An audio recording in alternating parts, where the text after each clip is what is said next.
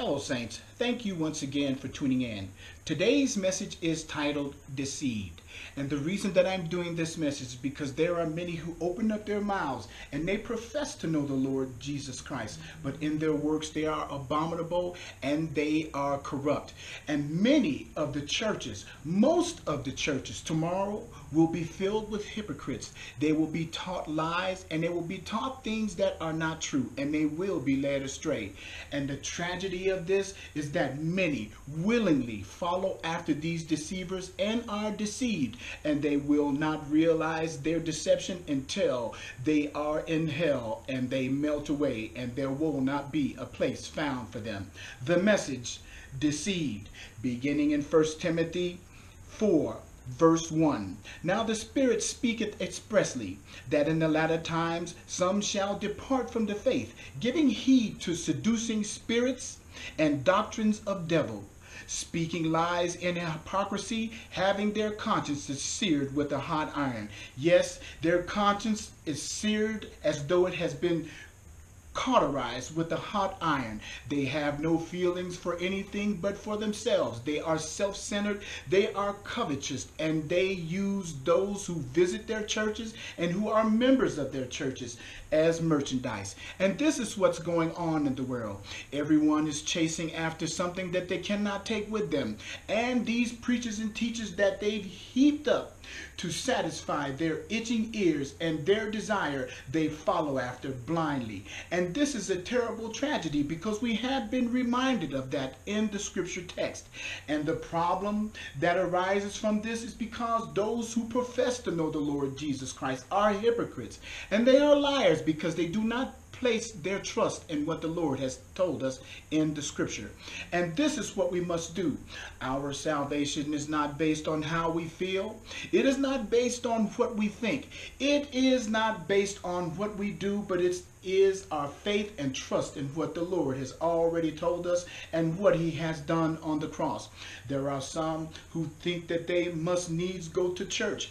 It is never told us in the scripture that we must build huge buildings and have these buildings with pews and seats and then invite those in and fleece them selling tapes, books, conferences, or whatever they may have, bazaars or fairs at their church. They're doing everything that men would do, and they are following after their traditions and not the truth that the Lord has given us.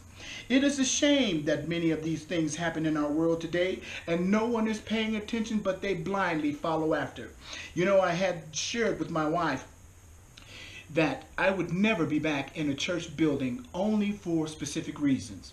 One, if someone invited me to a special event and it was a friend of mine, I would go. If I was going to a funeral to say goodbye to a fellow saint or friend that I've known over time, I would show up. If I passed away and those who came to see me, they may see me in a church, but I would never be over there for learning. I would never be over there to be taught anything, because I have the scripture, I have the truth, and I have access to it. And this is the error that many have made because they are deceived. And I'm going to give you a definition of what deceived means. Deceive, swindle, defraud, cheat, trick, hoodwink, hoax, dupe, take in, mislead, delude, fool, outwit, lead on, inveigle, beguile, double cross, gull, con, bamboozle, do, jip, diddle, shaft, sucker, snooker, stip. This is what people are being done to at their churches that they go to. And the reason that you can see this and know it is the truth, because you will have the Methodists going to their churches tomorrow. You will have the Catholics showing up at their whore of a church tomorrow, thinking that they need to confess their sins to a man, when it is already told us in the book of Timothy that there is one mediator between man and God, and it is the man Christ.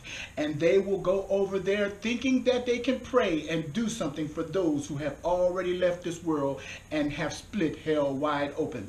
There is no mention of purgatory. You will have those Presbyterians going to their church tomorrow, and those are the ones who put sodomites in leadership positions, and they come to folk with this hell of a deadly doctrine of love, saying that everyone should be loved. But it says in the scripture that God is angry with the wicked every day, and I am inclined to believe that. And it also tells us in the scripture that there is a way that seems right unto a man, but the ends thereof are the ways of death. And this is what many are facing living in this world today, because they have placed their trust in those who deceive.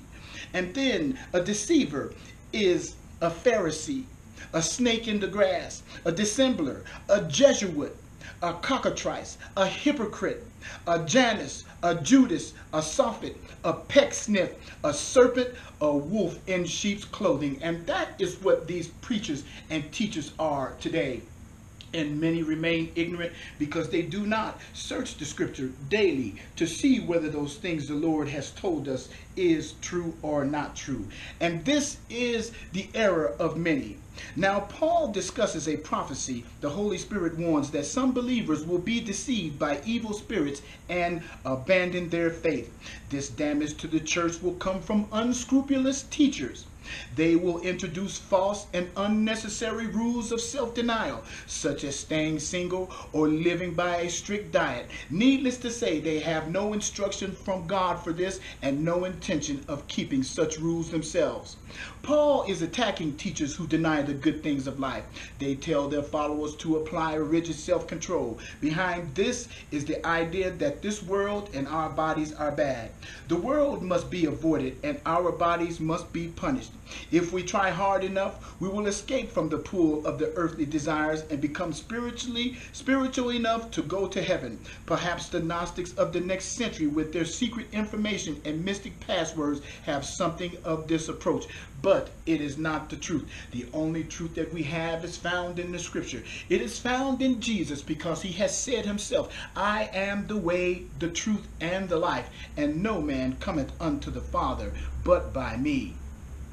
And many are in error because they do not search the scriptures, and they do not trust the scriptures, and they do not seek the scriptures. And it tells us in the scripture text, if any man teach otherwise and consent not to wholesome words, even the words of our Lord Jesus Christ, and to the doctrine which is according to godliness. This is what we are to do. Follow after what the Lord Jesus Christ has given us in commandment for us to do. And if we love him, we will keep his commandments. It is nowhere in the scripture that tells us to take giant collections and to build big, beautiful churches that look beautiful and wonderful and lovely on the outside, but inside they are full of death and dead men's bones. This is what the churches are full of, because they are not teaching the truth. It's just like there are several different gospels, but the gospel meant for us today and for the Gentiles is 1 Corinthians 15 verses 1 through 4. We hear the story of Jesus. We hear the story of the God-man, Jesus Christ, and we believe it. And this is what we do. No one has seen Jesus in this time, and they cannot say that he is a liar, because no one has come back and said that he is a liar and has been able to prove that. Jesus Christ is the truth, and the truth resides in him, and it is in his word.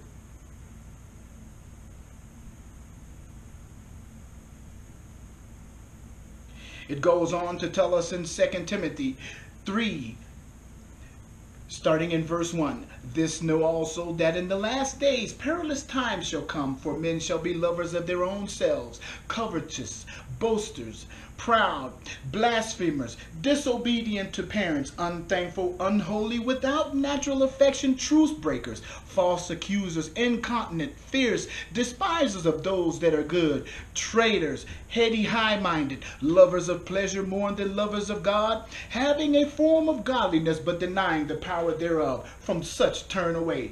We have a great and straight and crystal clear warning here to turn away from those who are given to wickedness and who are given to those doctrines that go against the truth. Now, there are many who do not know the truth from a lie, because they have not spent any time with the Lord, and they do not trust in the Lord, and they have not placed their trust in what the Lord has shown us and told us in his word. Paul describes how people will be in the last days.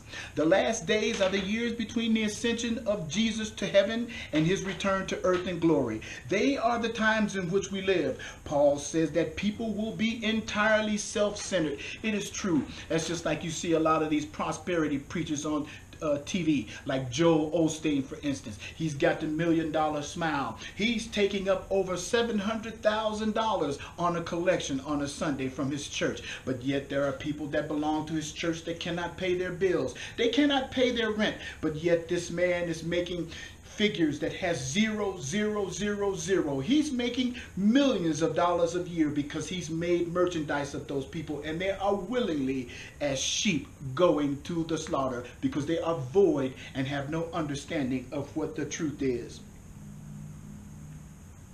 They will love money and pleasure for themselves, but be proud, aggressive, and treacherous toward others. They will have no love, respect, or forgiveness in their relationships. They will be keen to show off their religion, but they will not let the truth change their lives because they do not know the truth. Paul says that the phony religious teachers will exploit silly women in their own homes. They will take advantage of their weakness, guilt, and longings. He likens such teachers to Jannes and Jambres, who were said to be Pharaoh's chief musicians in the disputes with Moses. Such people use their cunning to defy God, but will be exposed as charlatans. Yes, when the secrets of men are judged by Jesus Christ, it will be a level playing field, and no one will have a defense. No one will have an excuse, and no one will be able to wrangle themselves out. And those who have placed their trust and their love in money and those things that corrode and mildew and putrefy, and those things that they cannot take with them,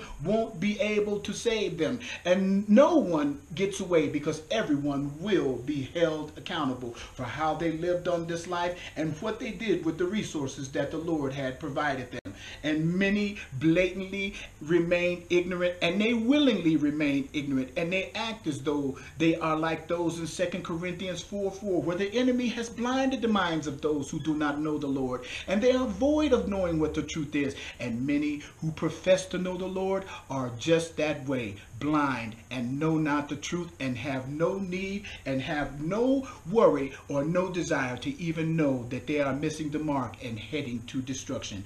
This is what many do without even asking a question about where they're going. It says for us to turn away from those things. Verse 6 of 2 Timothy 3. For of this sort are they which creep into houses and lead silly women laden with sins, led away with divers lusts, ever learning and never able to come to the knowledge of the truth. Now as Jannes and Jambres withstood Moses, so do these also resist the truth. Men of corrupt minds, reprobate concerning the truth. Yes, reprobate meaning that they are completely no good. They are good for nothing, and they are nothing to be used for anything good. They are foul, and they are putrefied in everything that they have done and what they teach. And many go on without even questioning what is going on in those buildings that they call churches. The church is a body of believers. The church are those who have placed their trust in what is the truth and the scripture.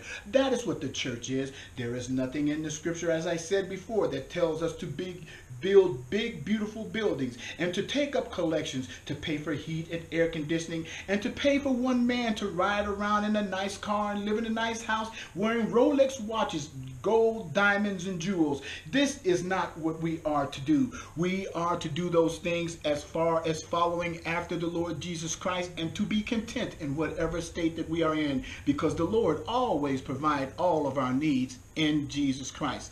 Those who have placed their trust in the Lord know this to be true, and they are not seeking after those things that perish and that they cannot take with them. Yes, we have all come into the world naked, and we will leave the world taking nothing with us in our hands. This is the truth, and many are void of it because you have these prosperity teachers. They are teaching that if you don't have money, or if you don't have property, or if you're not keeping up with the Joneses, that you are not blessed. But it tells us explicitly in the book of Ephesians that we are blessed in heavenly places, and you cannot be blessed more than that. Verse 9, but they shall proceed no further, for their folly shall be manifest unto all men, as theirs was. Just as the folly of Jannes and Jambres was manifested before all people, and it is manifested before all men, because they did not proceed from where they were, and they could not perform every miracle that Moses performed. It only shows that evil does work in this world, and it was to their own hurt and harm, because they are only created more terrible of the terrible that the Lord had poured out on them when Jannes and Jambres thought that they could withstand the Lord. And we see many men that live this way, and they do these things blatantly, and they think that there will not come a time when they will be held responsible for what they taught, what they believed, and what they taught others, and how they led those astray who were void of understanding, wisdom, and the truth. And this is the reason why we must sola scriptura, place our trust only in the scripture. It is the only good thing we have in this world. It is the thing that tells us the truth, because in this book there is no great accolades for men, talking about their accomplishments and how wonderful they are and what they have done that is good. It tells us of our depravity, Romans chapter 3. It tells us that no one is good, Romans chapter 3. And it says that even on your best day, when you're handing out your best, looking your best, and think that you are acting your best, you are still filthy. Yes, this is what the scripture says about us, and I am inclined to believe it, because it says the truth about God, that he is not a liar, and it says the truth about men is that we're destitute of the truth, and we have one foot on a banana peel and the other in hell, unless we have a relationship and have the knowledge of the Lord Jesus Christ residing in our hearts. Verse 13 of 2 Timothy 3, but evil men and seducers shall wax worse and worse, deceiving and being deceived. Yes, this is what's going on. They are deceiving those who are following after them ignorantly. They are being deceived because they think in their own hearts what they are doing is the truth, and they are living for this world. They are living for the things in this world. They are chasing after and desiring the things of this world, and not to be in the presence of the Lord Jesus Christ and to know him and the power of his resurrection. This is what those true saints of the Lord will do. It's just like the Catholic Church have the nerve to pick out certain people and want to raise them to a saints. But those who are saints are those who are true, who believe that Jesus Christ is the God-man, and that he died on the cross for their sins, and that he will return to hand out punishment for those who refuse to receive him and refuse to turn out of darkness and into the light. Paul goes on to speak to Timothy, and he says, but continue thou in the things which thou hast learned and hast been assured of, knowing of whom thou hast learned them. And I would encourage you, saint, to do the same, to stick with those things that you know are true, because they come from the scripture. There is nothing else that we have that can lead us in the right direction and down the right path, because it says that his word is a light and a lamp to our path, and it leads our way. And that is what the word does. And God also himself says in the book of Psalms that he will guide us and he will lead us with his own eye, if only we would place our trust in him. But many have heaped up teachers and preachers and schools and books and notebooks and notes and degrees, and they think because they have become wise, as it tells us in Romans chapter 1, they are fools, because they think that they are able to be smarter and wiser than the one who have given us the ability to think. Paul tells them, but continue thou in the things which thou hast learned and hast been assured of, knowing whom thou hast learned them, and that from a child thou hast known the holy scriptures, which are able to make thee wise unto salvation through faith which is in Jesus Christ. And then it tells us all scripture is given by inspiration of God and is profitable for doctrine, for reproof, for correction, for instruction in righteousness, that the man of God may be perfect, thoroughly furnished unto all good works. This is telling us that if we have the scripture and we place our trust in the scripture and we believe it from the time that we first were received and believed on the Lord Jesus Christ, and our spirits were regenerated into us and brought to a new life, Titus 3:5, that this is where our trust lies in what the Lord has told us and shown us in his word. It is not in men. It is not in their traditions. It is not in your Presbyterian church. It is not in the corrupt Catholic church. It is not in the Baptist church, who teach that those who know the Lord Jesus Christ must go through something called believer's baptism. Let me see if that's in the scripture. I'm not going to even look and try to fool anyone there, because believer's baptism is not in the scripture. And those Jews who Jesus came and that rejected him, they had to perform a work in order to show that they believed that he was the Messiah. But that is not for us. Only thing we need to do is believe. And this is how we're saved. And there are many teachings being taught in churches. And there are many things being taught in corrupt Bible studies at these churches that many think is the truth, because they have placed their trust in what men say rather than what the Lord has said in his word. And when we know that the scripture can make us perfect through all things, we need nothing else to teach us or to lead us, because we have it here with us. Now, this is the error of many, because they refuse to believe that the Lord has given us everything here in his word.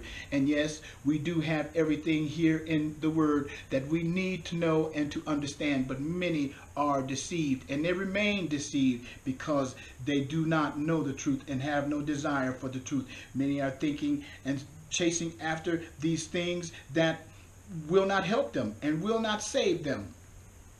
And then it says here, many deceivers and deceived. False Christ will lead many astray. Many will say, I am Christ. Many will come saying, I am he. Many false prophets will arise. Many false witnesses are here. Many will betray one another and hate one another. And this is what we have going on. It's just like in the body of Christ. Many claim that they know the Lord, and they claim that they have a relationship with them, but they are attacking one another. They are like wolves, ripping and tearing those who they should be loving, and they should be instructing in those things that are true and that are right. But they refuse to do that because they are void of what the truth is, and they don't want to come to the truth because they want to remain in their own way. And just like it tells us also in 2 Peter 3:3, it says, knowing this first, that there shall come in the last days scoffers, walking after their own lust. And this is what we have, people wanting their own way. It's just like I saw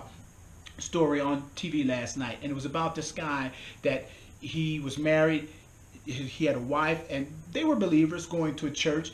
But this guy chased after every woman. He chased after pornography. He did all those things that were evil in the sight of God. And he was given to those things because the church that he went to was not one that taught one the truth.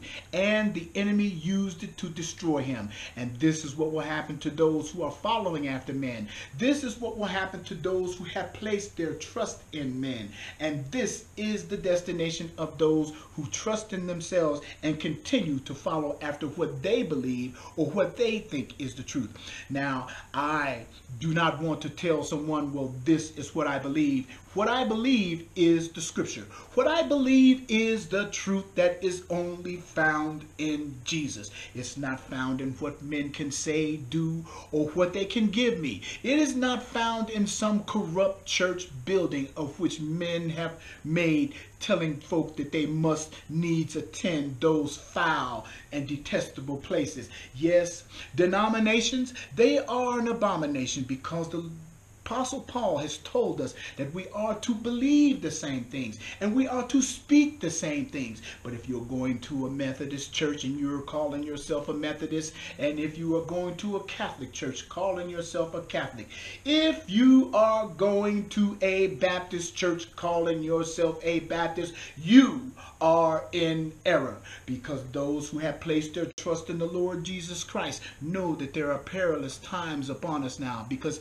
the truth is scarce hardly to be found, and many it is no thing to them. For many, they pay no attention to this, because to them the truth is not necessary.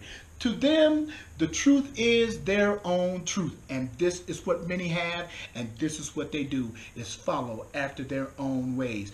But we have been warned that we are to pay attention to the things that's going on in the world, and that we are not to be given to those things that are error, and that are not true, and that are evil, and that are wicked. But we are to follow after and do those things that are right and acceptable before the Lord Jesus Christ. And just as it tells us in Peter, it says, knowing this first, that there shall come in the last days scoffers, walking after their own lust. And this is what men and women do today, and they think that they are holy. And people look at them and believe that they are holy, but they are deceived. They are fools, and they are trusting in and following after those things that lead to death, destruction, darkness, and agony forever.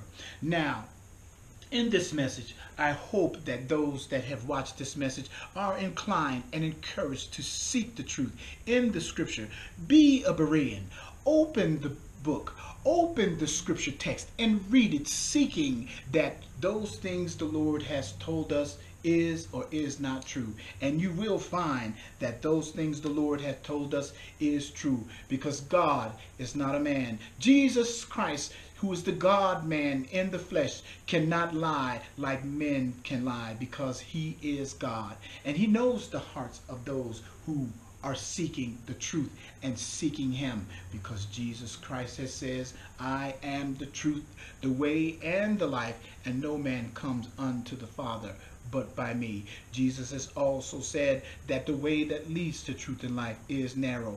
And there are many who read that scripture. There are many who hear this scripture, and it does not affect them. It does not make them draw back. It does not make them think. It does not make them wonder that maybe they may be the one taking the broad way, which is the wrong way and the way that leads to destruction. But the way that leads to truth, yes, it is narrow. There are a few that teach the truth because they know it, and they are pressing into their ministry, and they are doing those things that are pleasing before the Lord, and they are not chasing over those things and fighting over and trying to climb over and trying to get to those things that perish, and that once they have gained, if they die, and when they die and leave this planet, it will be another man's. It will be in someone else's hands to take care of, because just as we came into this world with our hands empty, we will leave the same way. But there are many who are teaching things that are not true, and that is not correct doctrine, and many follow after that because they do not check the scriptures and believe and trust in the scriptures for what they have said. If anyone is following after error and seeking error, they will be held responsible for that. And they are responsible for that, because we do have the Word of God. We have it in book form. We have it in electronic form. I have it on my iPhone. I have it on several iPads. I have it on my computer, and I am able to read it, listen to it. I am able to absorb it all on my own, and I have no man telling me that I can or cannot receive this truth. And this is the error of many. They'll go to their churches tomorrow, and they'll open up their books, and they'll read only what the pastor has given them to read, and then for the rest of the week they'll live like those in 2 Corinthians 4:4, as though their minds have been blinded and they have no knowledge of what the truth is. I do pray that the Lord will add a blessing with this message.